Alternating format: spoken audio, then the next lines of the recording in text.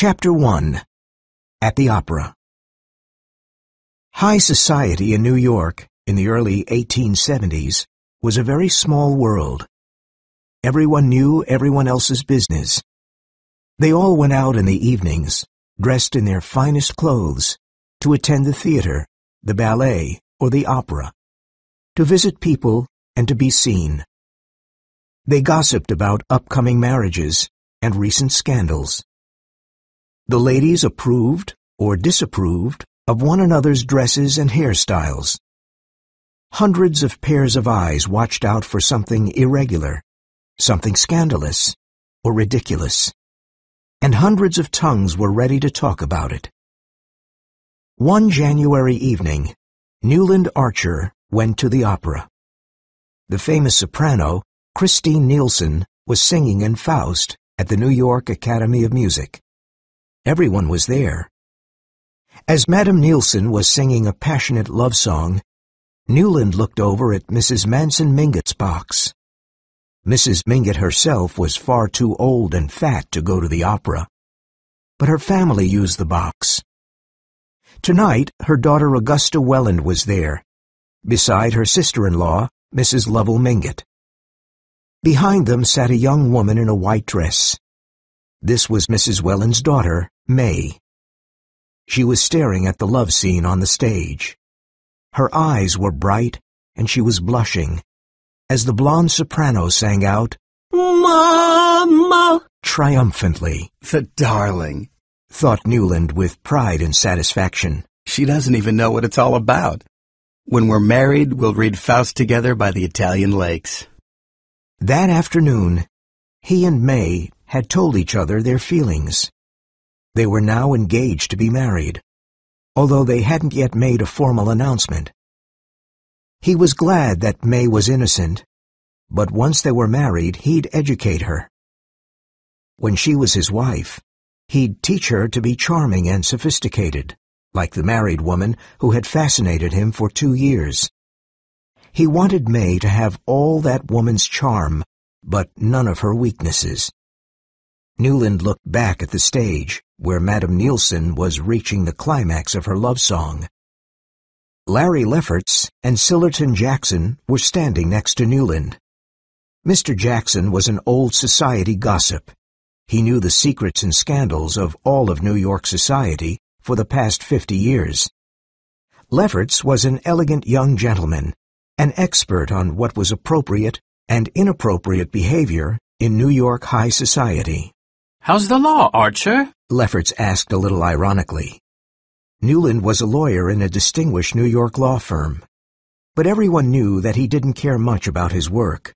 It's all right, said Newland. A little dull, but a gentleman must do something, so I go to Mr. Letterblair's office every morning. Suddenly, Lefferts, who had been looking at the people in the boxes opposite, said, "My God!" Newland saw that he was staring at Mrs. Mingott's box. Another lady had just entered it, a slim young woman wearing a band of diamonds in her dark hair and a very elegant Empire-style dress. Everyone in the opera house was looking at that dress. "Augusta Welland shouldn't have brought her here," said Lefferts. Newland said nothing, but in his heart he agreed. He was a generous young man, and he was glad that May and her family were kind to her unfortunate cousin, Countess Olenska. But being kind to her at home was one thing. Bringing her to the opera was another thing entirely. Mrs. Welland shouldn't have done it. "What happened to the Countess?" asked a young man close by. "Everyone says that she's unfortunate, but I've never heard her story." "She left her husband," replied Lefferts. "I heard her husband was horrible," said the young man, who obviously wanted to defend the lady. "Yes, he was." Lefferts agreed. The young man looked satisfied, but then Lefferts added, "She ran away with his secretary." "Oh, dear," said the young man. "It didn't last long, though," said Mr. Jackson. "Last month, she was living alone in Venice. Lovell Mingott went there and brought her home. That's fine. A family should take care of its unfortunate members. But bringing her to the opera is a mistake. Especially with Miss Welland," said Lefferts. Newland suddenly wanted to go to Mrs. Mingott's box to show the world that he was engaged to May, and to protect her from any difficulty she might have as a result of her cousin's scandalous reputation. He hurried through the red corridors to the other side of the opera house. When he entered the box, his eyes met May's, and he saw that she instantly understood his motive. "Do you know my niece, Countess Olenska?" asked Augusta Welland. Newland had not seen the Countess since she was little Ellen Mingott, a lively, pretty child of 9. Ellen's parents had liked traveling. When Ellen was little, they took her all over Europe. They died when she was 9, and her aunt, Mrs. Medora Manson, took care of her after that. Mrs. Manson was also a traveler. Occasionally she came back to New York with a new husband. Shortly after the death of Ellen's parents, Mrs. Manson brought her niece to New York. New York society was shocked to see that the little girl wasn't wearing black, even though her parents had died recently. Instead, she wore bright red silk and amber beads. For a few months, Newland had seen her often in the houses of her aunts, or his, but then Mrs. Medora Manson had taken her back to Europe. Nothing was heard of them for 10 years. Then there was news. Ellen had married a very rich Polish nobleman she had met at a ball in Paris. Apparently the Count had beautiful houses in Paris, Nice, and Florence. Newland sat next to the Countess. He did this so that everybody at the opera could see him. "We used to play together when we were children," said Countess Olenska. "You were a horrible boy. You kissed me once behind a door, but I was in love with your cousin, Vandy Newland, who never looked at me." She looked around the opera house and said, "Yes, being here brings back all the old memories. I can imagine everybody here in children's clothing just like long ago." Newland was shocked by the flippant way she referred to New York high society, which, at that very moment, was judging her. "You've been away a very long time," he said. "Oh, yes," replied the lady. "Centuries and centuries, so long that I feel as if I'm dead and buried, and this dear old place is heaven." To Newland, her way of speaking seemed very strange. He didn't like her tone. It was too European, too subtle. He thanked God that he was an honest New Yorker and that he was about to marry one of his own kind. Chapter 2. Invitations. That evening, Mr. Julius Beaufort and his wife Regina gave a ball. They had a splendid house, and their annual ball was always a great event in New York society. Regina Beaufort was from the Dallas family of South Carolina, and Mrs. Mingott was her aunt.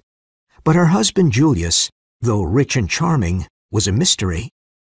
He was a very successful banker, and he claimed to be English, but nobody knew his family, and his behavior wasn't at all what New York generally approved of. He had a mistress called Fanny Ring. Everybody, including his wife, knew about this mistress, but nobody discussed her openly. Beaufort kept another house and a carriage for Fanny Ring. When they whispered to each other, the members of New York high society said that it was a terrible scandal. Nevertheless, they continued to accept Beaufort's invitations. When Newland and May became engaged that afternoon, they had decided not to make a public announcement for some time. But now, Newland told May that he wanted to announce it at once, at the Beaufort's ball. They did so, and they were both very happy. Newland was sure that it was the right thing to do. In announcing his engagement, he was announcing the connection of two important New York families, the Archers and the Wellands. If people wanted to gossip about Countess Olenska, now they would be going against two powerful families, not just one. A few days later, Sillerton Jackson came to dinner at Newland's house, where he lived with his mother, Mrs. Archer, and his sister Janie. When dinner was over, the ladies went to the drawing room. Newland and Mr. Jackson stayed in the dining room to enjoy their brandy and cigars. Have you ever met Count Olenski? asked Newland. Yes, once. Mr. Jackson replied. He is a very handsome fellow. He collects china and women. I hear he'll pay any price for them. It's a good thing she left him. He sounds horrible. There are rumors about the Countess, said Mr. Jackson. I know, said Newland impatiently. Olenski's secretary helped her to run away from him.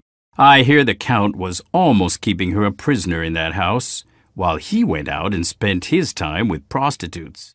I admire the secretary for helping her. Any gentleman in his position would have done the same. Mr. Jackson smiled and looked at his cigar. I hear he was still helping her a year later, he said. They were seen together in Lausanne, Switzerland.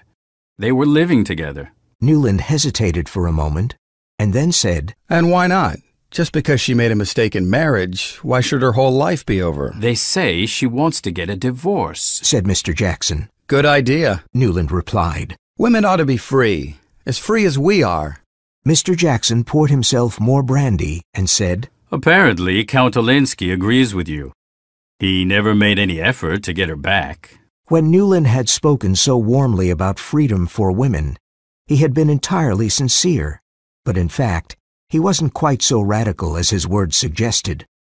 Privately, he thought that a nice woman would never take advantage of such freedom, even if it were given to her. A few days later, a terrible thing happened. Mrs. Lovell Mingott sent invitations out, asking people to a dinner party at her house to meet Countess Olenska. Of those invited, only 3 accepted. Everyone else said that they couldn't come. They gave no reason. They simply refused the invitation. This was an insult. Clearly, New York high society refused to meet Countess Olenska. This is awful, cried Mrs. Archer when Newland told her about it. We can't tolerate this. Our family is now linked to theirs through your engagement to dear May. We must do something. I know. Let's go and visit Cousin Henry and see what he has to say about it. Newland agreed. It was an excellent idea. Mr. and Mrs. Vanderluden were at the very top of New York society. Their family was old, not just by New York standards, but also by European standards, and they had several aristocratic relatives in Europe. If Mr. and Mrs. Vanderluden accepted Countess Olenska, the rest of New York society would have to accept her too. Newland and his mother went to see the Vanderludens that evening. When Mrs. Archer had explained all about Countess Olenska and the refusals of Mrs. Mingott's dinner invitations, the Vanderludens looked very worried indeed. Well, said Cousin Henry after a while, the Wellens and the Mingotts are connected to our family now, so we must do something about this. It is the principle of the thing that worries me. If an established New York family supports one of its members in her misfortune, the rest of society ought to accept that and support her too. He looked at his wife. My wife's cousin, the Duke of St. Austri, is coming to stay with us next week, said Mr. Vanderluden. We'll give a little dinner party for him and invite the Countess. Thank you so much, said Newland. That is sure to solve the problem. After the Archers had left, Mrs. Vanderluden took her elegant carriage and went to visit Mrs. Mingott. 2 hours later, everybody knew that Mrs. Vanderluden's carriage had been seen outside Mrs. Mingott's door. By the next morning, they also knew that the purpose of Mrs. Vanderluden's visit had been to invite Countess Olenska to a dinner party for the Duke of St. Austri. A week later, as he sat in the Vanderludens' drawing room, waiting for Ellen to arrive, Newland thought about her history and her strange, unconventional education. She walked into the drawing room half an hour late, wearing one glove and fastening a bracelet around her wrist, but she didn't look hurried or anxious. On the contrary, she was quite serene. As Henry Vanderluden introduced her to his wife's cousin, the Duke of St. Austri, it was clear that he thought he was doing her a great honor, but she didn't seem to think so. Apparently, she had already met the Duke in Nice. After dinner, the Duke sat beside her on the sofa in the drawing room, but after 20 minutes of conversation, Ellen left him and crossed the room to sit beside Newland. It wasn't traditional in New York for a lady to leave the company of one gentleman and seek that of another, but Ellen seemed unaware of this. "You know the Duke already?" asked Newland, as she sat down beside him. Yes, he likes to gamble. He was often at our house in Nice. I think he's the dullest man I ever met, but people here seem to admire him. Newland was a little shocked, but he laughed. Tell me all about May, said Ellen. Are you very much in love? "As much as a man can be." Newland replied. Do you think there's a limit? "If there is, I haven't found it." She smiled with real pleasure. Then it really is a romance. It wasn't arranged by your families? "We don't allow our families to arrange our marriages here," said Newland. She blushed. Ah, yes, she said. I had forgotten that everything here is good that was bad where I've come from. She looked down at her hands, and her lips trembled. "I'm so sorry," he said. "You are among friends here, you know." Yes, I know. Look, May has arrived. You'll want to hurry away and be with her. The drawing room was filling up with after-dinner guests. May was with her mother. She was wearing a beautiful white and silver dress. She looked like the goddess Diana. "She's already surrounded by other men," said Newland. "Look, the Duke is being introduced to her." Then stay with me a little longer, said Ellen quietly. "Yes," replied Newland. Mr. Vanderluden came up and introduced Ellen to another gentleman. Newland stood up. Ellen turned to him and said, I'll see you tomorrow after 5, then. "Yes, after 5. Newland replied, though he was confused. It was the first time she had mentioned an appointment. Chapter 3. Samarkand and New York. Countess Olenska lived in a bohemian part of the city, the kind of place where artists and writers live. At 5:30 the next day, Newland arrived at the house. An Italian maid showed him into the drawing room. She said that the Countess was out, but that she'd probably be home soon. Newland had spent the afternoon with May and her mother, going to visit friends and relatives. He had hardly had a moment to speak to May alone, so he hadn't told her about Countess Olenska's request, her command, that he should visit her after 5. But he knew that May would approve. She was always asking him to be kind to her cousin. After all, it had been in part to protect the Countess that he and May had announced their engagement sooner than they had planned. If Countess Olenska hadn't come to New York, he would still have been a free man. The drawing room was beautiful and unconventional. It smelled of spices. Several modern paintings in old frames hung on the red walls. French novels lay on the table, and beside them stood a vase with 2 roses in it. In New York, no one ever left books in the drawing room, and no one ever bought less than a dozen roses. He tried to imagine the drawing room in his future home with May. May and her mother would decide exactly how it should look, and it would be completely conventional, nothing like this room.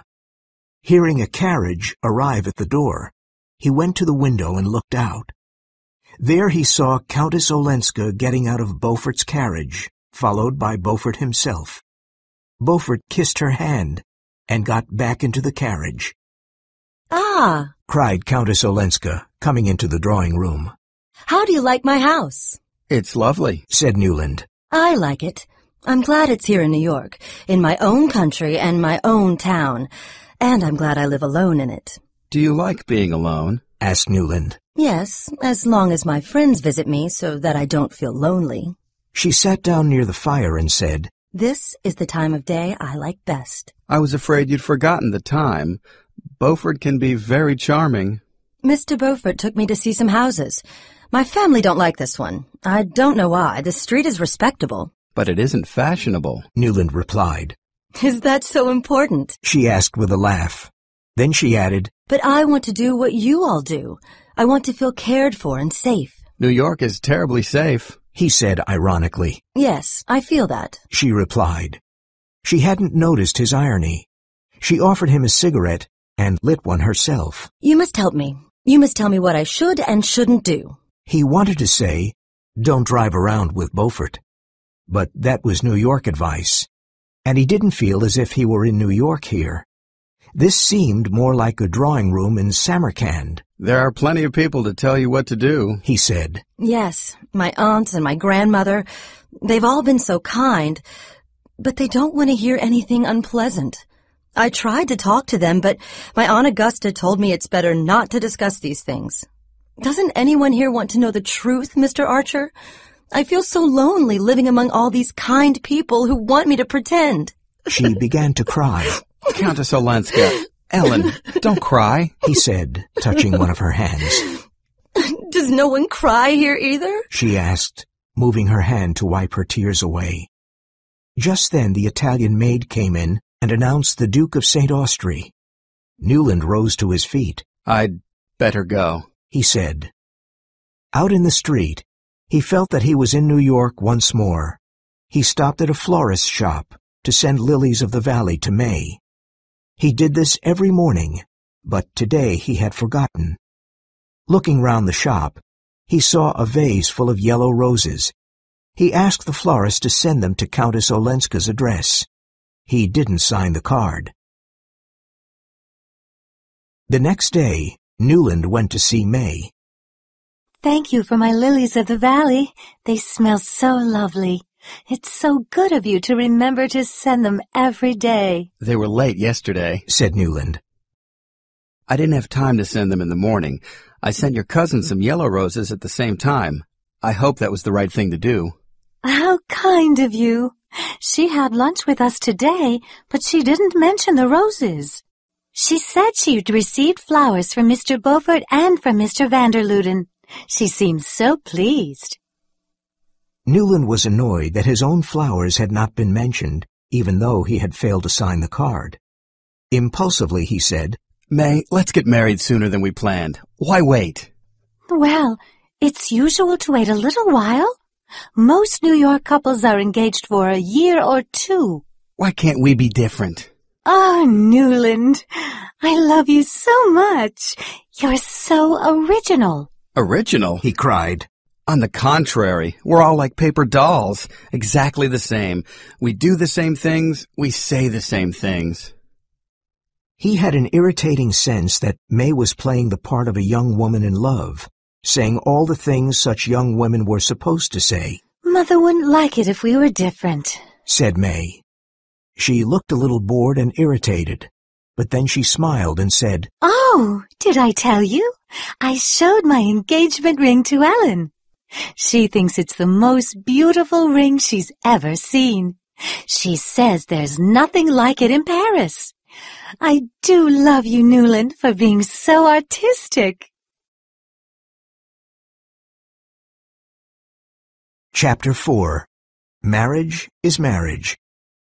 2 weeks later at the office, Newland was summoned by the head of the firm, Mr. Letterblair, who said to him, Mrs. Manson Mingott sent for me yesterday.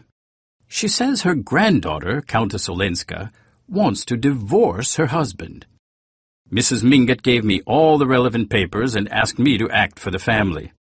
She made it quite clear that the family don't want a divorce. It'd be a terrible scandal. I want you to go to the Countess and persuade her not to ask for a divorce. Can't someone else do it? asked Newland. The fact that I'm engaged to her cousin makes it rather difficult for me. It is precisely because you're engaged to her cousin that we're asking you to do it. Mrs. Mingott asked for you. It is a very private matter, and nobody else in the firm knows about it. Please take these papers and read them. Perhaps divorce is the best thing in this case. I can't promise to persuade the Countess not to divorce her husband unless I'm convinced that it's the right thing to do. I don't understand you, Archer, said Mr. Letterblair. You're going to marry into her family. Do you want that family to be the subject of scandal? No, of course not. But what I want is irrelevant. The Countess is here. The Count is in Europe. The Atlantic is between them. The Count has already given her some of her money back. He won't give any more.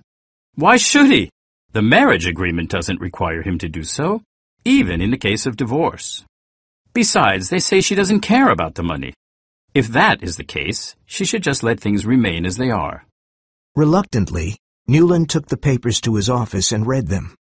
The last was a letter from the Count in which he threatened to create a scandal over the Countess's relationship with his secretary if she insisted upon a divorce. It was a very nasty letter. Newland felt a sudden compassion for the Countess. The older ladies in New York society were very severe in their judgment of any woman who had a relationship outside marriage.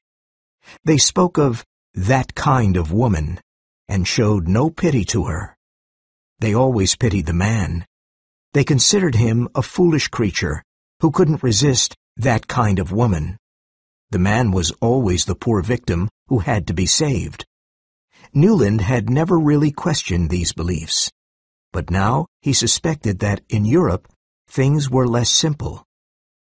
There, he thought, it was possible for a good woman, an honest, sensitive woman, to fall into a relationship like that, just because she was lonely and desperate. The next day he went to see the Countess. As he entered the drawing room, Newland was unpleasantly surprised to see Julius Beaufort standing by the fire. Why are you going to the Vanderludens again? Beaufort was asking the Countess as Newland came in. The Countess turned to Newland and offered him her hand. Beaufort nodded at him and continued talking to the Countess. You'll be bored to death there. Come to dinner with me instead. I've planned a dinner for you at Delmonico's. I want to invite all the artists to meet you. Said the Countess. That does tempt me. I haven't met any artists since I've been here. I know some painters, said Newland. I'll introduce them to you if you like. Painters? Are there any painters in New York? Asked Beaufort with an ironic smile. Thank you, said the Countess to Newland. But I meant dramatic artists, singers, actors, and musicians. My husband's house was always full of them. Then she turned to Beaufort, offered him her hand, and said, Good night. I have to discuss business with Mr. Archer. Beaufort kissed her hand, but he didn't look pleased.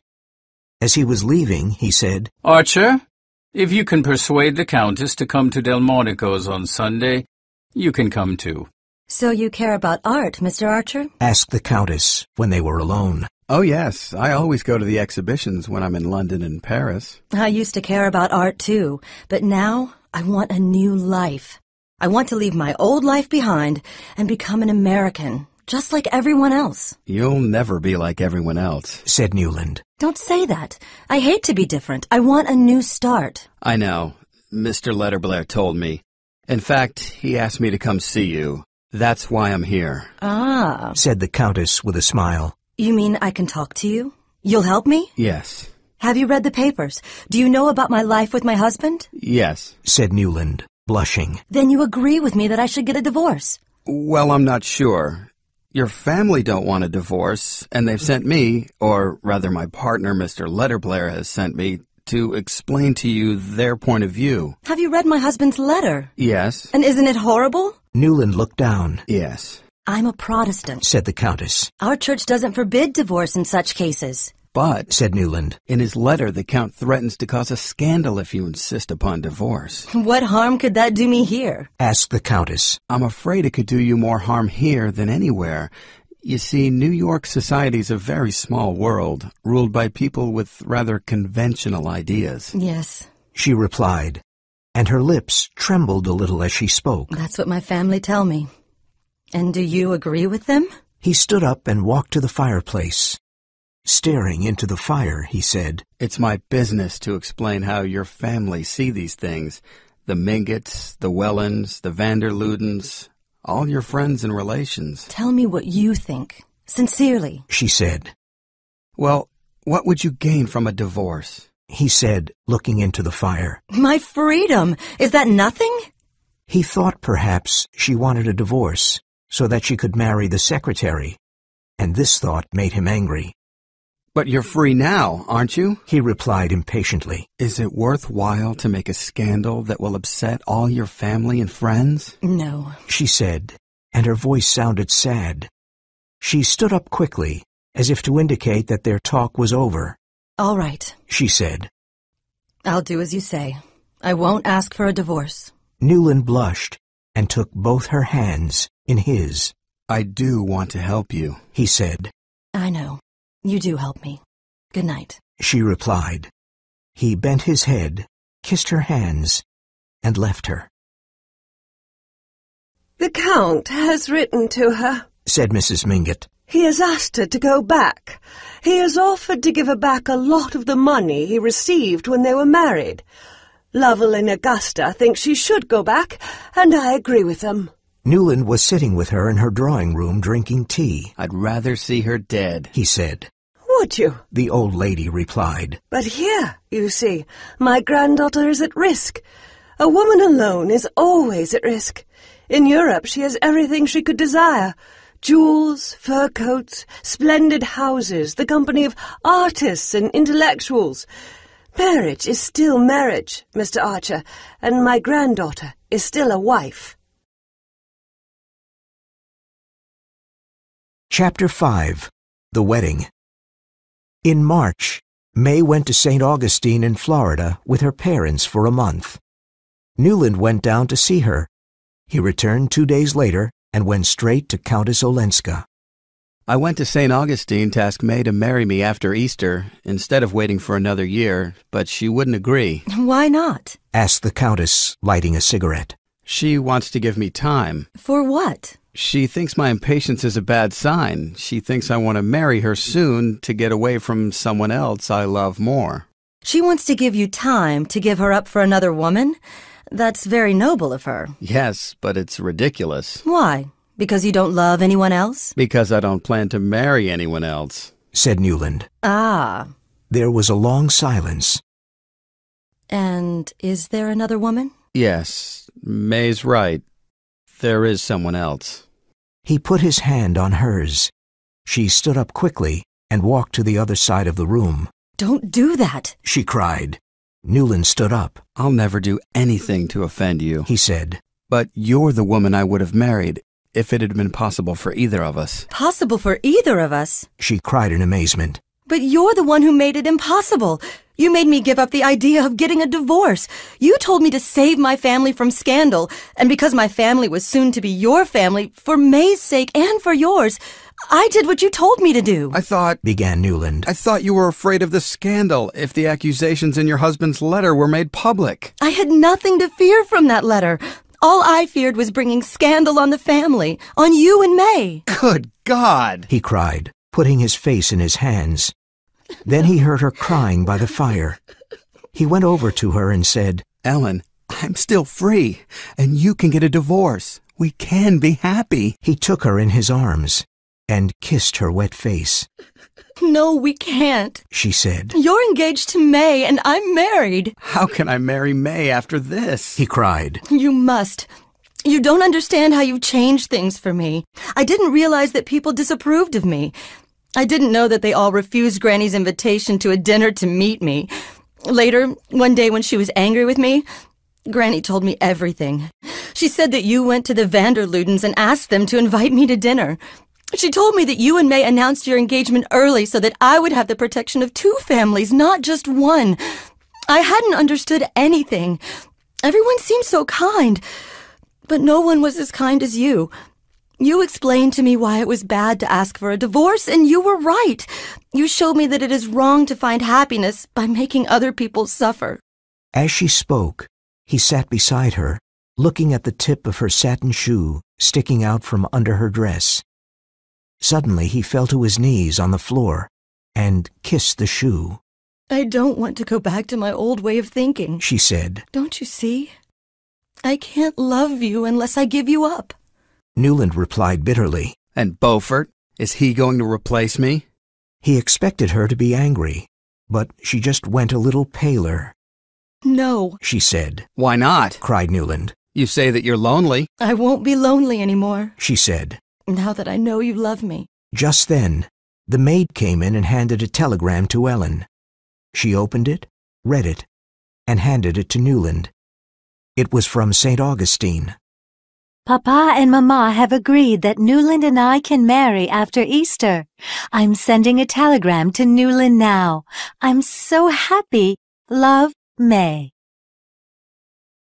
Newland and May were married the first Saturday after Easter. As he went through the ceremony and received everyone's congratulations, Newland felt cold and empty. They went on their honeymoon to all the usual destinations: London, Paris, Florence, Rome. Every hour of every day he was with May, listening to her innocent chatter. Often she irritated him. Her ideas were so conventional that, away from New York, she seemed narrow-minded and dull.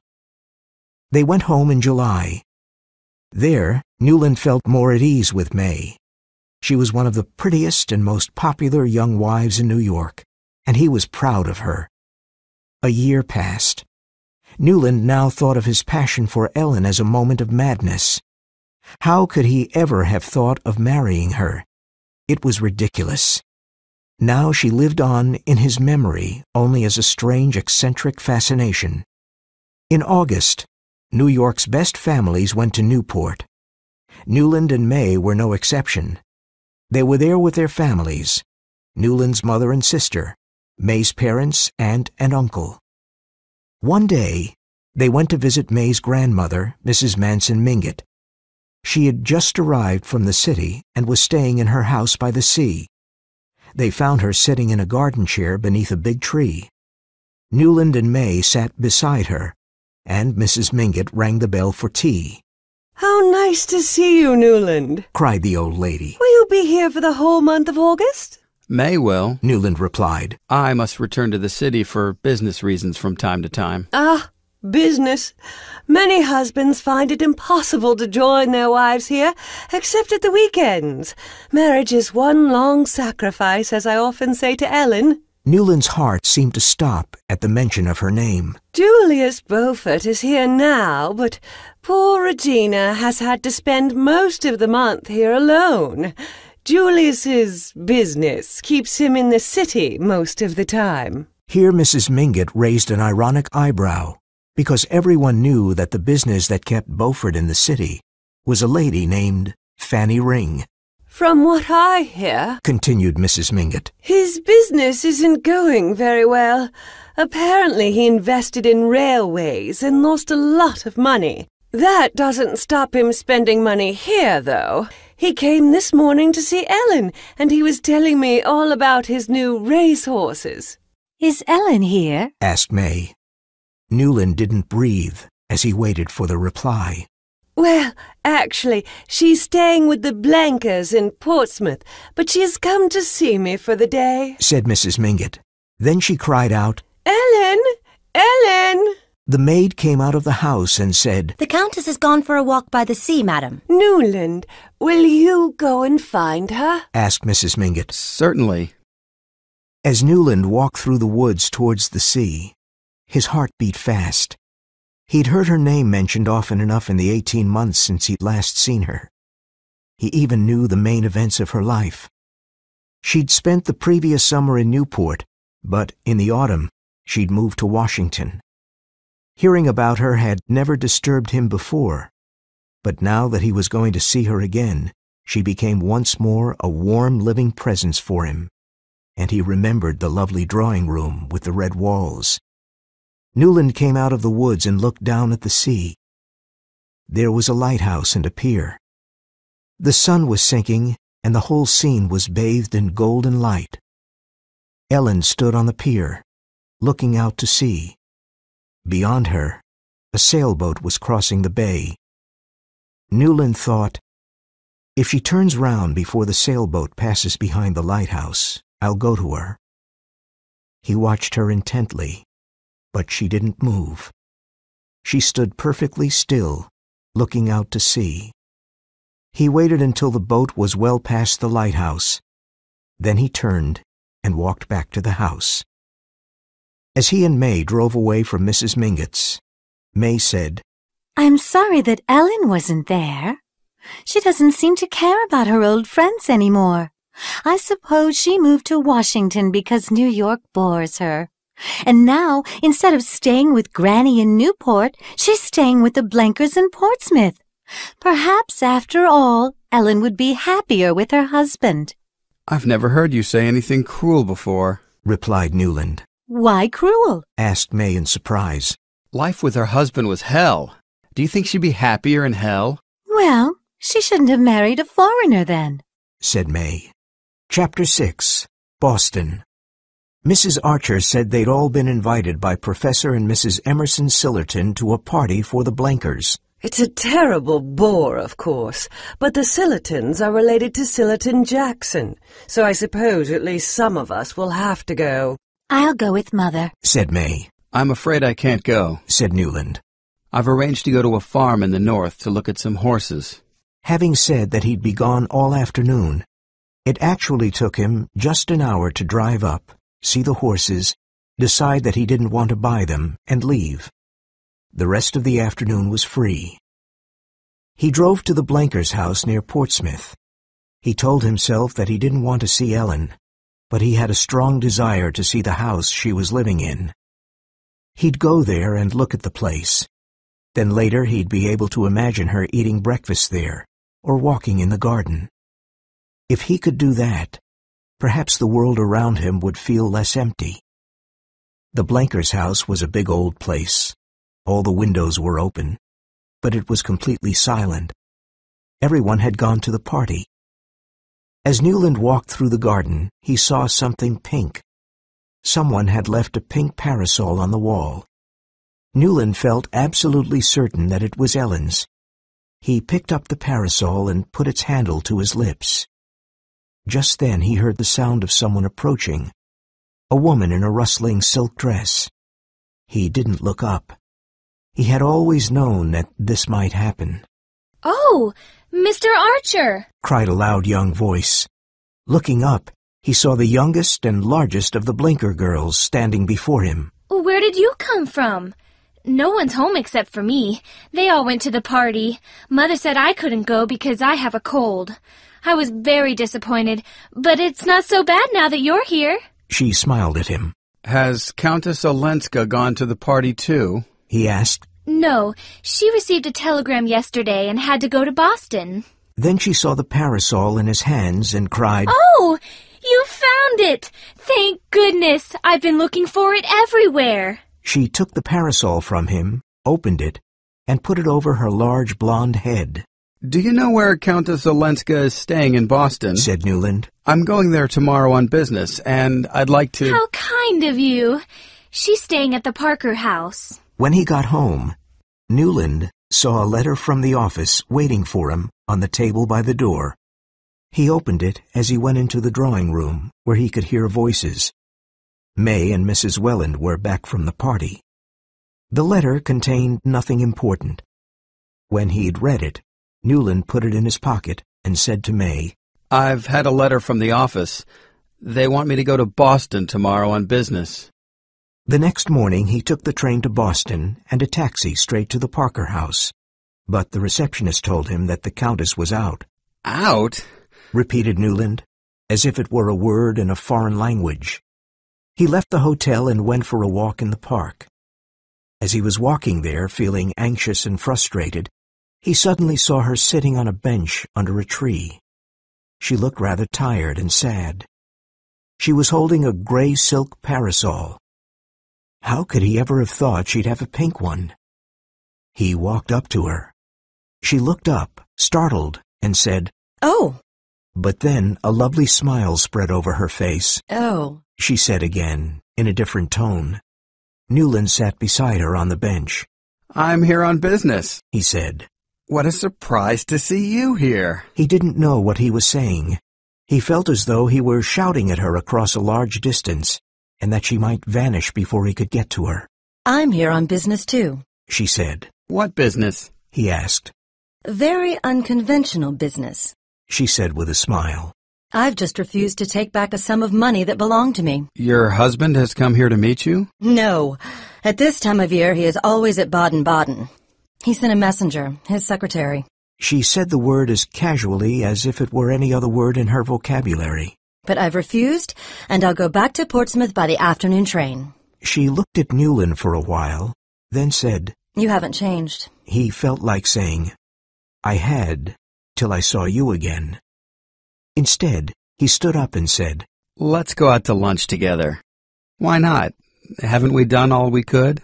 "You mustn't say things like that to me." I'll say anything you like, or nothing. I won't open my mouth unless you tell me to. I just want to listen to your voice. It's 100 years since we met. It may be another 100 before we meet again.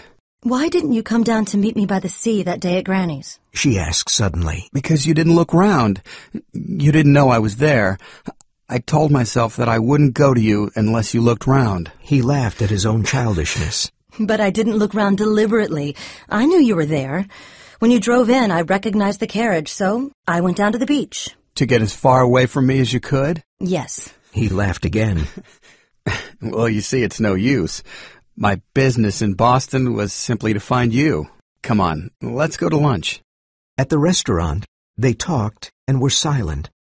The silences weren't embarrassing. They were just as natural as the conversation. She told him what she'd been doing in the 18 months since they'd last met. I was so glad to come home to my friends and relatives in New York, she said. But after a while, I realized that I was too different to feel at home there, so I moved to Washington. I'll probably stay in Washington. You meet a greater variety of people and opinions there. People in New York blindly follow tradition, and the tradition they follow is somebody else's. Do you think Christopher Columbus would have taken all that trouble to cross the Atlantic if he had known that people in America would make a bad copy of European society? She smiled, but Newland felt irritated by her criticism of New York. Do you say that kind of thing to Beaufort? He asked. I haven't seen him for a long time, but I used to, and he understood me. You don't like us, cried Newland. And you like Beaufort because he's European. You think we're boring. Why don't you go back to Europe? He thought she'd be angry with him for saying that. But instead she sat in thoughtful silence for a while, and then said, I stay here because of you. He blushed and waited in silence, hoping that she would say more. At least, she added after a while, it was you who taught me that under the conventionality there are fine values, that people here care about their families and look after each other in a way that would seem strange where I come from. All the exquisite pleasures of Europe seemed empty and cheap then. He wanted to say, at least you've experienced exquisite pleasures. I never have. But he looked at her in silence. I've wanted to have this conversation for a long time, she said. I wanted to tell you how much you've changed me. You've changed me, too, cried Newland. Don't forget, I'm the man who married one woman because another one told him to. She blushed and said, You promised not to say things like that to me. Ah, how like a woman, said Newland. None of you has the courage to talk about the bad things. Is it a bad thing? For May? She asked. He heard the tenderness with which she spoke her cousin's name. Well, she continued, didn't you tell me that we always have to think of the feelings of others? We always have to think of the family to try to make them happy? If you think that my marriage is a success, you're mistaken. If you think that by giving me up you've made May happy, you're wrong. You gave me my first glimpse of real life, and then you told me to continue the false life. No one could endure that. I'm enduring it, she cried, her eyes full of tears. Suddenly her entire soul, everything she was feeling, was expressed in her face. You too? Oh, all this time you've been going through this misery too? For answer, the tears flowed down her face. Don't go back to Europe. Please, don't go, he said. I won't, she replied. As long as we can stand it. He sat in silence, trying to fix her words in his memory. He knew that he would never again feel entirely alone.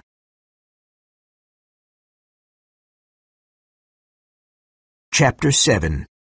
Beaufort's Disgrace. 4 months passed, and Newland didn't see Ellen again. She went back to Washington, and he went back to his false, empty life. One evening, he and May went to dinner at his mother's house with Sillerton Jackson. When the ladies had left them to their brandy and cigars, Mr. Jackson said, It looks as though Beaufort will go bankrupt. If that happens, it'll be a big scandal. He didn't spend all that money on Regina. Well, everyone knows that, replied Newland impatiently. It's a pity that Countess Olenska didn't accept her husband's offer. Why do you think it's a pity? Well, what's she going to live on now?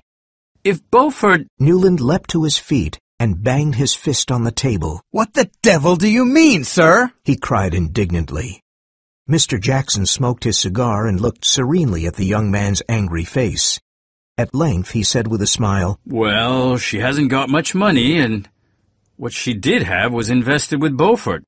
So I could ask you, my dear boy, what do you mean by asking me what I mean? You know perfectly well that what you said seemed to suggest... Yes, but I'm not the only one who's suggesting it.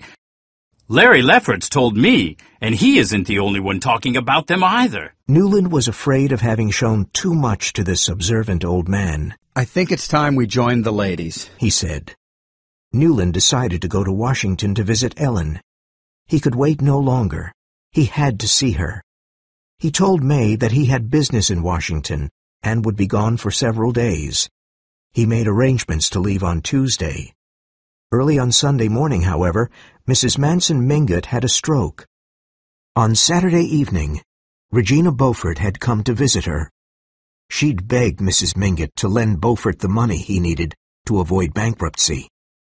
She'd insisted that the whole family's honor depended on this. I'm jealous, Regina had cried to her aunt. No, Regina, the old lady had replied. Your husband has ruined himself and hundreds of innocent people who trusted him with their money.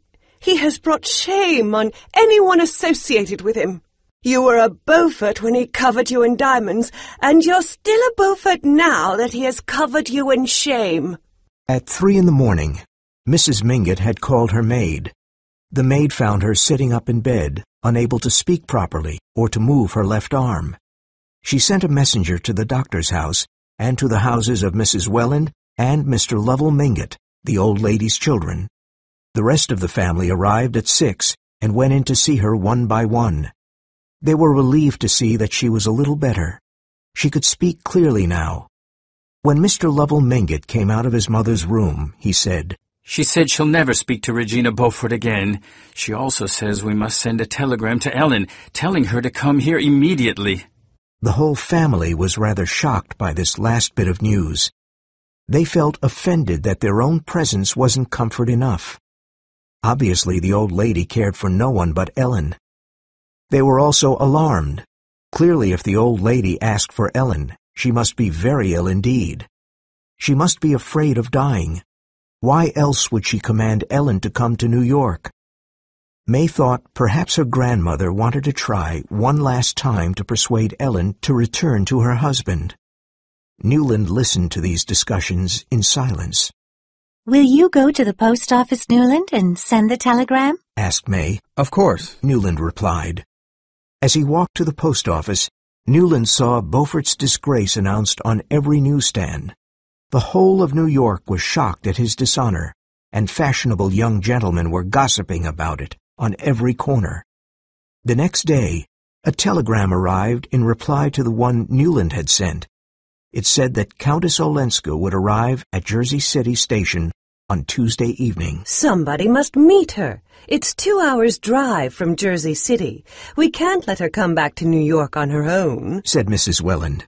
Lovell and I must be here with Mother, and Mr. Welland isn't well enough to go. I'll go, said Newland. But, Newland, cried May. You'll be in Washington then. You told me you were leaving on Tuesday morning for a business meeting. It's been canceled, said Newland. So I can go and meet Countess Olenska. It's no trouble at all. Really? said May in amazement. What a coincidence. She looked at him, and her eyes at that moment seemed so blue that Newland wondered if there were tears in them. Oh, thank you so much, Newland, said Mrs. Welland, and May looked down. Chapter 8. Snow. It was a dark, snowy afternoon. When Ellen got off the train, Newland was startled by her pale face. She looked at him in surprise. Come, he said. I have a carriage waiting. He hurried her into the carriage and sat down beside her. He told her all about her grandmother's illness and Beaufort's ruin. Poor Regina, she said softly. Were you surprised to see me at the station? He asked then. Yes. She replied with a smile. So was I, said Newland. When I saw you, I was surprised. I hardly remembered you. Hardly remembered me? She repeated in amazement. I mean, how can I say it? Each time I see you, you happen to me all over again. Oh, yes, I know. she said. Is it the same for you? He asked. Yes. She said, looking out of the window. Ellen, Helen, Ellen. She didn't reply, so he sat in silence, watching her profile against the snowy window. The precious moments were slipping away, and he'd forgotten everything he'd planned to say to her. What a pretty carriage, she said after a while. Is it May's? Yes. Did May send you to meet me? How kind of her. With a jolt, the carriage went over a bump in the road, and she was thrown against him. He put his arm around her and said, We can't go on like this, Ellen. We can't be together and not be together. You shouldn't have come today, she cried. Suddenly, she threw her arms around his neck and kissed him. Then she turned away and looked out of the window, trying to keep as far away from him as possible. Don't be afraid of me, he said. I know you don't want a squalid affair, and neither do I. I want us to be together, really together. Not just for an hour in secret with days of longing in between. You chose a good place to tell me that, she said, laughing. Why? Because this is my wife's carriage? All right, let's get out and walk. I'm sure you're not afraid of a little snow. No, I won't get out and walk, because I must go to Granny's. That's what I'm here for. And you'll sit beside me and talk to me. Not about visions, but about realities. This is the only reality, he said. She sat silent as the carriage turned into Fifth Avenue. Do you want me to live with you as your mistress since I can't be your wife? She asked. The crudeness of the question startled him. Women in New York high society never used that word, even when they were talking about Fanny Ring. Ellen spoke it clearly and simply, as if it were a normal word in her vocabulary. I want to go away with you to a world where words like that, ideas like that, don't exist. A world where we'll just be two human beings who love each other. She laughed again. Oh, my dear, where is that country? She said. Have you ever been there? The carriage had crossed 42nd Street. May's excellent horses were pulling them quickly to the end of their journey. Soon the precious 2 hours would be over. So, what is your plan for us? Asked Newland. For us? There is no us in that sense. We're near each other only if we stay far from each other. Then we can be ourselves. Otherwise, we're only Newland Archer, the husband of Ellen Olenska's cousin, and Ellen Olenska, the cousin of Newland Archer's wife, trying to be happy behind the backs of the people who trusted them. I'm beyond that, said Newland. No, you're not, cried Ellen. You've never been beyond, but I have, and it isn't a place you and I want to be. He sat in silence, full of pain. Then he called to the driver and asked him to stop the carriage. Why are we stopping? This isn't Granny's, said Ellen in surprise. No, but I'll get out here, he replied, opening the door and stepping out into the snow. You're right. I shouldn't have come to meet you, he whispered to her. Then he called to the driver. Drive on. That evening, May returned from Mrs. Mingott's house just before dinner. Newland and May dined alone. Why didn't you come back to Granny's? Asked May as the servant filled her wine glass. I had some letters to write. Besides, I didn't know you were staying there. I thought you'd be at home. She didn't reply, and he noticed that she looked tired and sad. For the first time, Newland thought that perhaps the monotony of their life together caused her pain too. Then he remembered that as he was leaving Mrs. Mingott's house to go to Jersey City, she'd said to him, I'll see you back here, then. He'd replied. Yes. But he'd immediately forgotten about it. He had had other things to think of. Now he felt slightly irritated that she should be offended by so trivial an omission after 2 years of marriage. After dinner, they went to the library for coffee. He sat down to read a history book. When they were engaged, he used to read poetry aloud to her. But after their marriage, he'd stopped doing that. Her comments on the poems were too depressing. Now he preferred to read history in peace. May took out her embroidery and started working on it. She wasn't very good at embroidering, but all the other wives embroidered cushion covers for their husbands, so May did it too. Every time he looked up from his book, there she was. Her sapphire engagement ring and gold wedding ring gleamed in the lamplight. She'll always be the same, thought Newland. In all the years to come, she'll never surprise me with a new idea or emotion. She was maturing into a copy of her mother. He put down his book, went to the window, opened it, and leaned out into the icy air. The snow was still falling. Big soft flakes of it were blowing in the wind. Newland, Said May. what are you doing? I want some fresh air. It's stifling in here. Please shut the window. You'll catch your death. He shut the window and turned to her. Catch my death. He repeated in a sarcastic voice. He wanted to say, I've caught my death already. I've been dead for months and months. But then he had another thought. What if May dies? Young, healthy people like May sometimes get ill and die. What if that happened to May? Then I would be free. She looked up at him in surprise. Newland, are you all right? Are you feeling ill? No. He said, returning to his chair. As he passed by her, he put his hand on her hair. Poor May. Poor? Why poor? She said with a nervous laugh. Because I'll never be able to open a window without worrying you. He replied. For a moment, she was silent. And then she said, I'll never worry if you're happy. My dear, I'll never be happy unless I can open windows. In this weather? She cried. Newland sighed and returned to his book.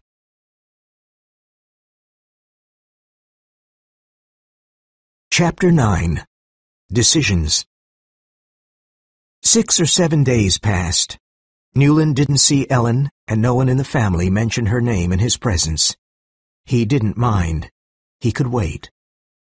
That night, when he'd leaned out of the window in the icy cold, he'd made a decision. When Ellen left New York, he would leave with her. He would go with her to Washington or somewhere else if she agreed. Japan, for instance. They could go to Japan. For days he'd been thinking about this plan. Then one day May told him that Mrs. Mingott wanted to see him. There was nothing strange about the request. She was getting better, and Newland was her favorite grandson-in-law. It was natural that she would ask to see him. Standing outside Mrs. Mingott's door, Newland felt his heart beating fast. In another minute, he would see Ellen. He would speak to her. He would ask her when she was going back to Washington. The maid answered the door and took him into Mrs. Mingott's room. He looked around for Ellen, but she was nowhere to be seen. The old woman sat in an enormous armchair by her bed. She was pale, and there were dark shadows under her eyes. But she was much better than she'd been that first morning after the stroke. She cried out in delight when she saw him. Oh, hello, my dear. Am I terribly ugly? You're prettier than ever, replied Newland, laughing and taking her hand. She laughed too and said, But not as pretty as Ellen. That day she came from Jersey City, she looked very pretty. I thought perhaps you told her so, and that's why she made you walk home in the snow.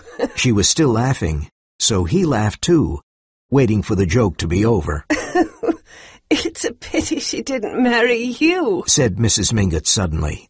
Then I wouldn't have had all this worry about Elensky. Newland wondered if her illness had affected her brain. Anyway, it's all over now. She's agreed to stay here with me.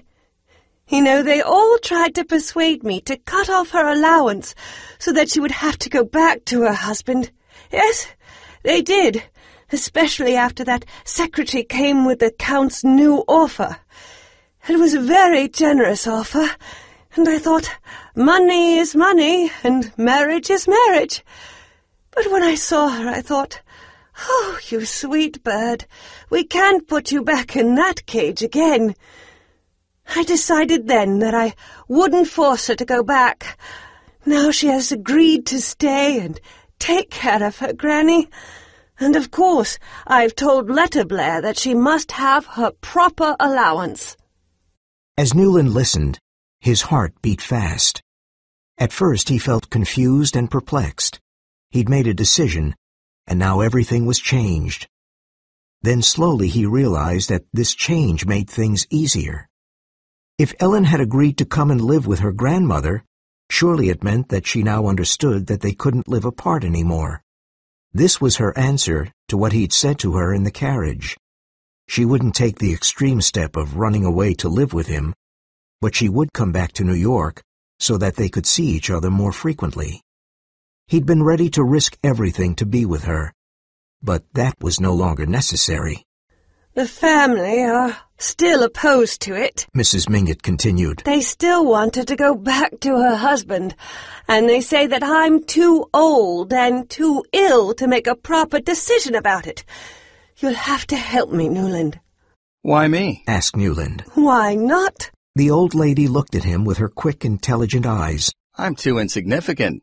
They won't listen to me. You're Letterblair's partner.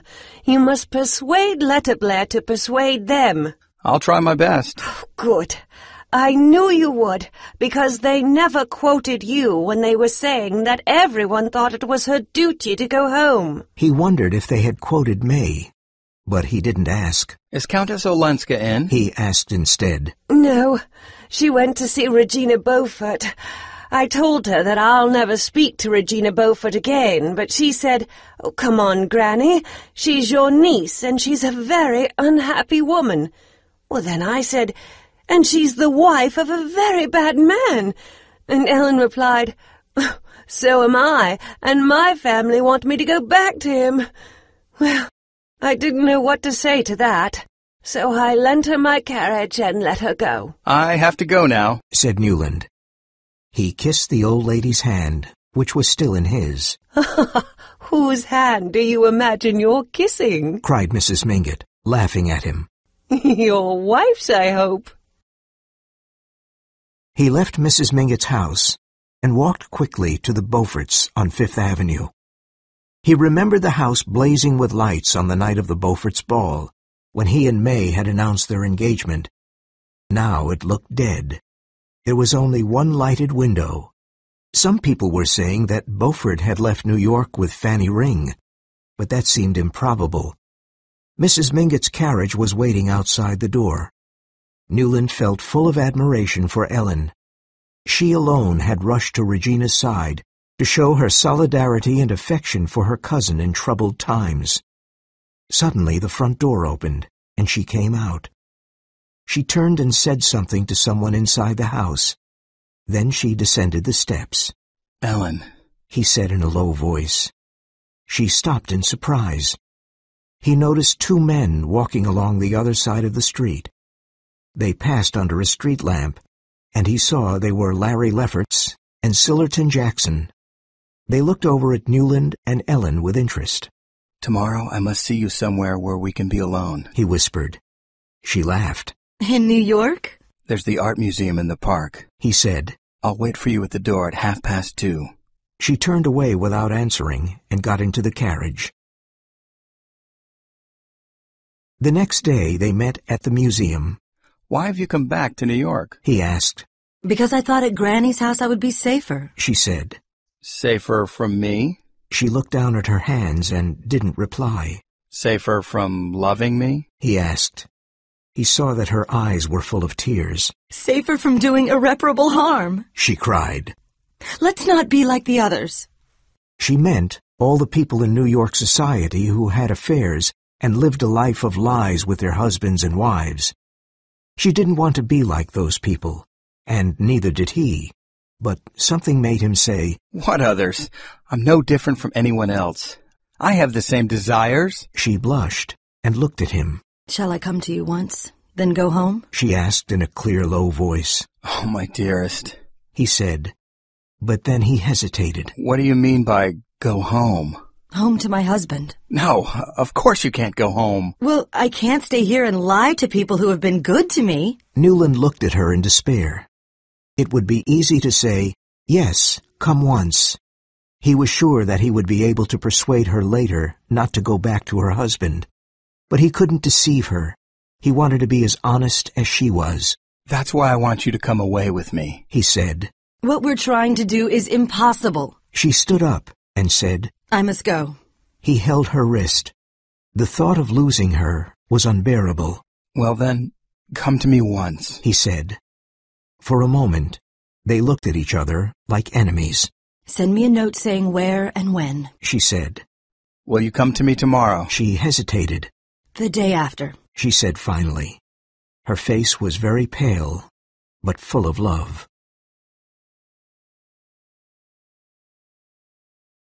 Chapter 10. A Farewell Dinner. The next evening, Faust was playing at the New York Academy of Music again.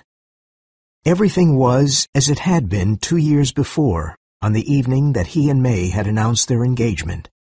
Newland stood in the box rented by his gentlemen's club, with Mr. Jackson and Lefferts.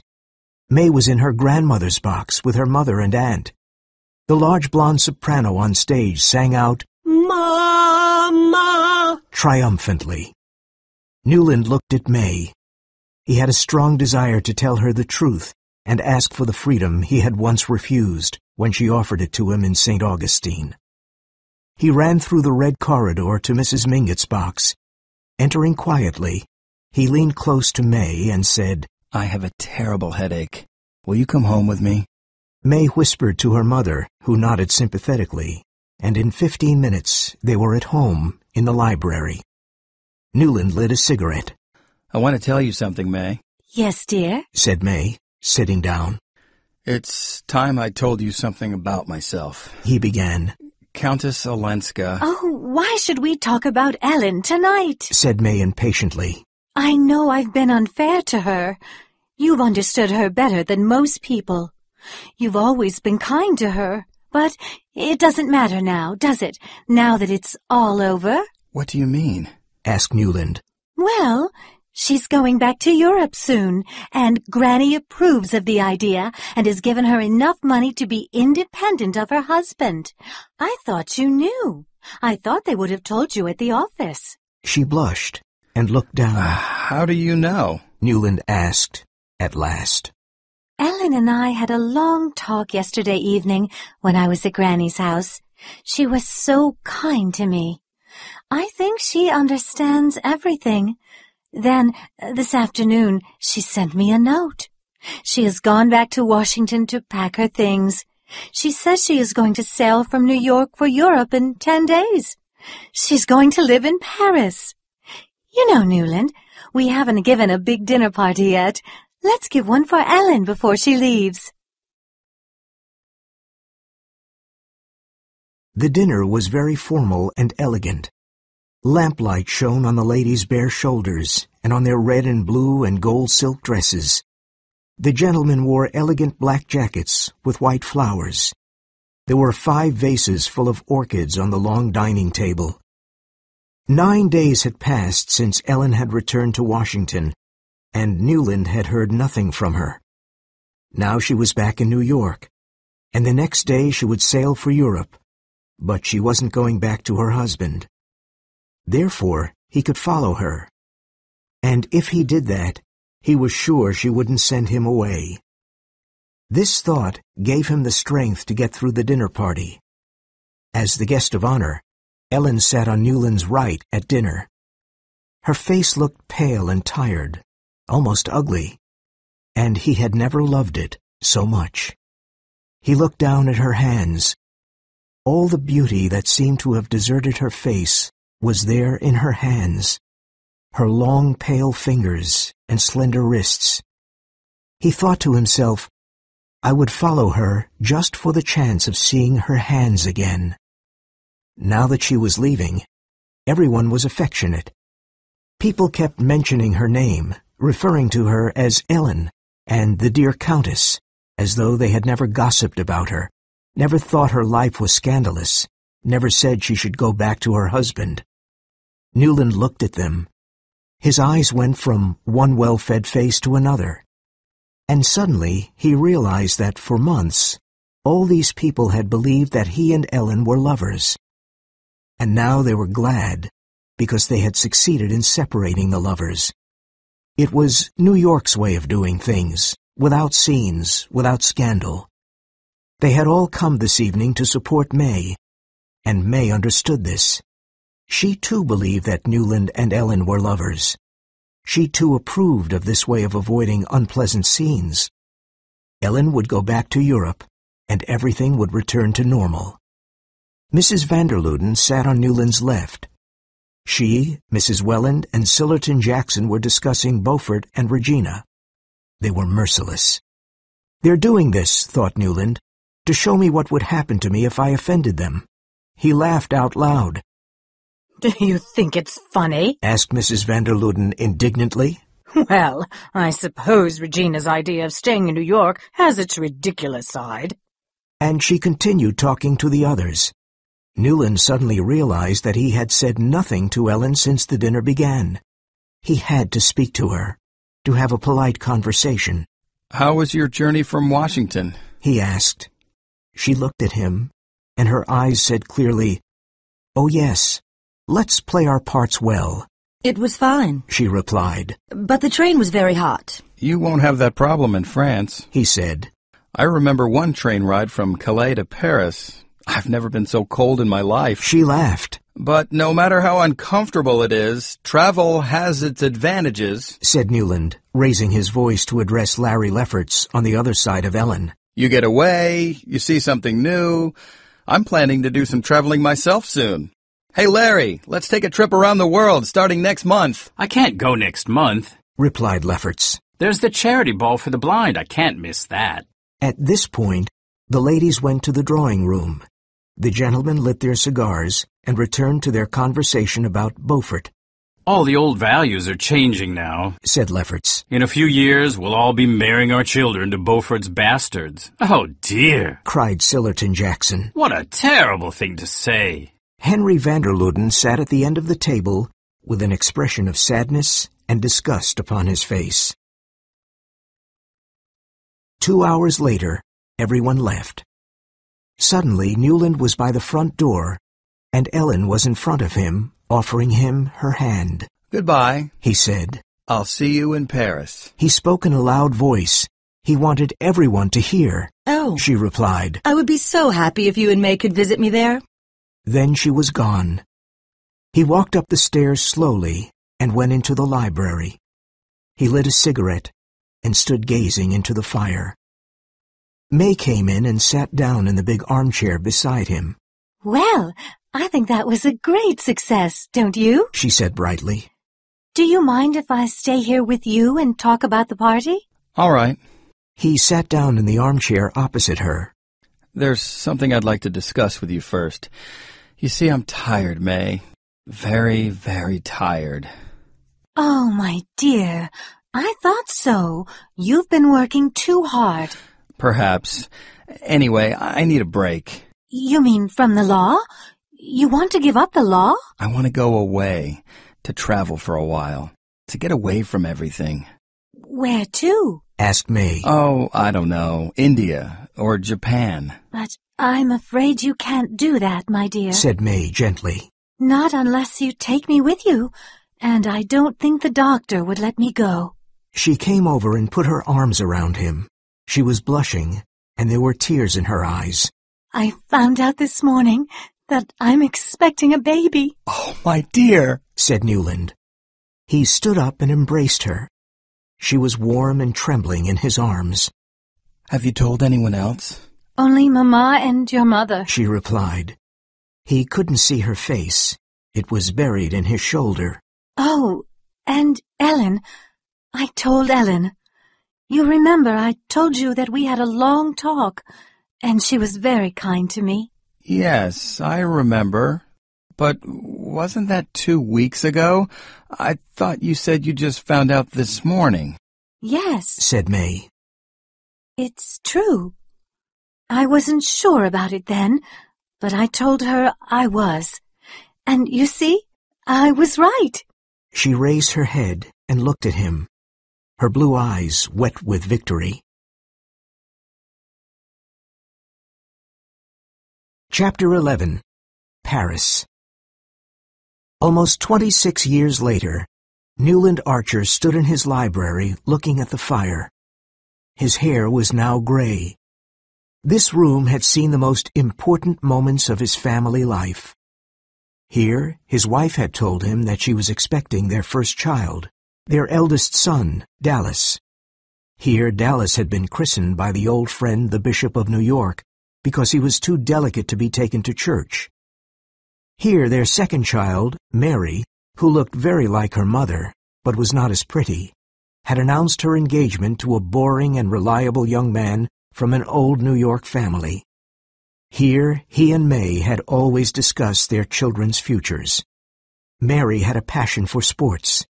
Dallas was artistic and had finally found work in the office of an important New York architect. For the past 6 months, Dallas had been engaged to Fanny Beaufort. Lefferts had been right. Fanny was the illegitimate daughter of Julius Beaufort and Fanny Ring, but no one seemed to mind about that now. She was a delightful young woman, and Newland was glad to welcome her into the family.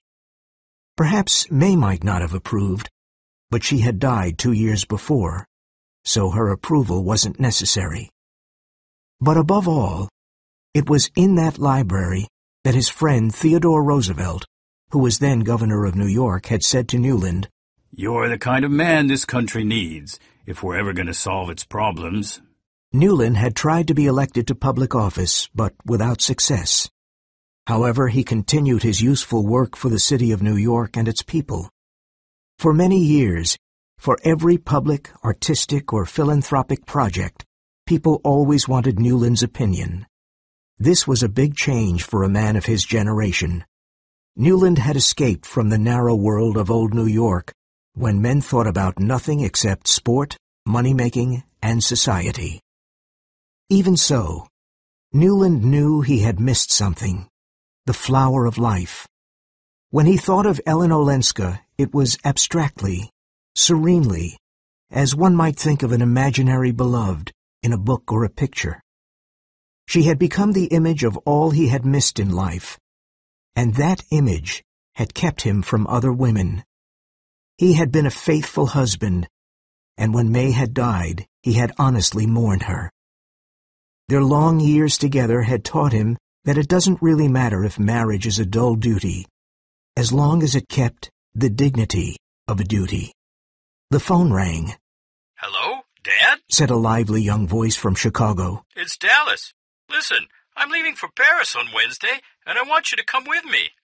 I have to go for business, but if you come too, we can make it a holiday. Our last father and son holiday before I get married." Newland felt a little nervous. May hadn't liked traveling. Now he was used to that quiet life, and the idea of going abroad was a little frightening. But Dallas was right. It was their last chance to take a holiday alone, together. Yes, all right, he said, laughing. It was strange to be in Paris. For the first few years after Ellen had left New York, Newland had often thought of Paris as the setting of her life. He had imagined the horse-chestnut trees on the boulevards, flowering in the spring, the great river rolling under its splendid bridges, the life of art and study and pleasure. And now here it was. He was walking down those boulevards with his son, and his heart was beating fast. Looking at Dallas, he wondered if his son's heart beat like that in the presence of Fanny Beaufort. He thought probably not. Can your heart beat fast for something that is permitted? He remembered the calm way Dallas had announced his engagement, absolutely sure that no one would object. The difference between his generation and mine, Newland thought, is that they assume they will get everything they want, whereas we almost always assume that we would not. "Isn't this lovely, Dad?" said Dallas, putting his hand on his father's shoulder as they walked along. "We've had the whole day to ourselves, but now we must hurry. We're going to visit Countess Olenska at 5:30. Fanny made me promise to visit her. She said the Countess was so kind to her when she was in Paris." Newland stared at him in amazement. You told her I was here? "Of course. Why not? Tell me, what was she like?" Newland blushed and was silent under his son's curious gaze. "Come on, Dad. You and she were great friends, weren't you? They say she was really lovely." Lovely? said Newland. I don't know. She was different. Ah, yes, that's how I feel about Fanny. What do you mean? asked Newland. Oh, Dad, you're so old-fashioned. Don't be so prehistoric. Why can't we talk about it? Didn't you once feel about her just like I feel about Fanny? She was the woman you really loved. I know. Mother told me the day before she died. She said she knew we would be safe with you because once, when she'd asked you to, you'd given up the thing you most wanted. Newland walked on in silence. Then he said, She never asked me. No, I forgot. You never did ask each other anything, did you? Or tell each other anything. You just sat and watched each other and tried to guess what the other was thinking. You're not angry with me, are you, Dad? No, of course not. And it was true. He wasn't angry with Dallas for saying those things. It was a relief to know that someone had guessed and pitied him, and it was terribly moving to know that it had been his wife. And he wasn't angry that Dallas had arranged for them to go and visit Countess Olenska. She had never returned to her husband, and when he had died some years earlier, she hadn't changed her way of life. There was nothing now to keep them apart. After all, I'm only 57, he thought. They walked to the quiet square where Countess Olenska lived. The early evening light was golden. For 30 years, her life, of which he knew so little, had been lived in this golden light. Her life must have been full of interests, art, conversation, people, which he could hardly understand. Here it is, said Dallas, stopping in front of a modern building. She lives on the top floor. Come on, it's almost time. I think I'll sit here for a while, said Newland. He sat down on a bench under a flowering horse-chestnut tree. Why? Are you ill?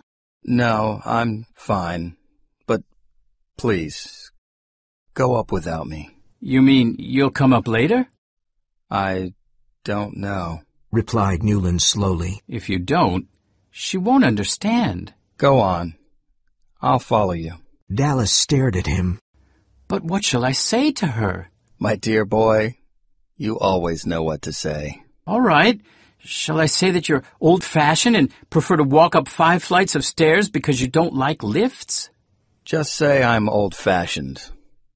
That'll be enough. Looking perplexed, Dallas turned and walked into the building. Newland sat on the bench and gazed up at the balcony and the windows on the top floor. He calculated the time it would take Dallas to go up in the lift, ring the doorbell, be admitted, and walk into the drawing room. He wondered if it was true, as people said, that Dallas took after him. He tried to imagine the people in the drawing room. 6 was the hour for visiting. He was sure there would be more than one person there. Among them would be a pale lady with dark hair. She would hold out her hand to Dallas. He thought she would be sitting near the fire. There would be flowers on the table beside her. It's more real to me here than if I went up, he thought.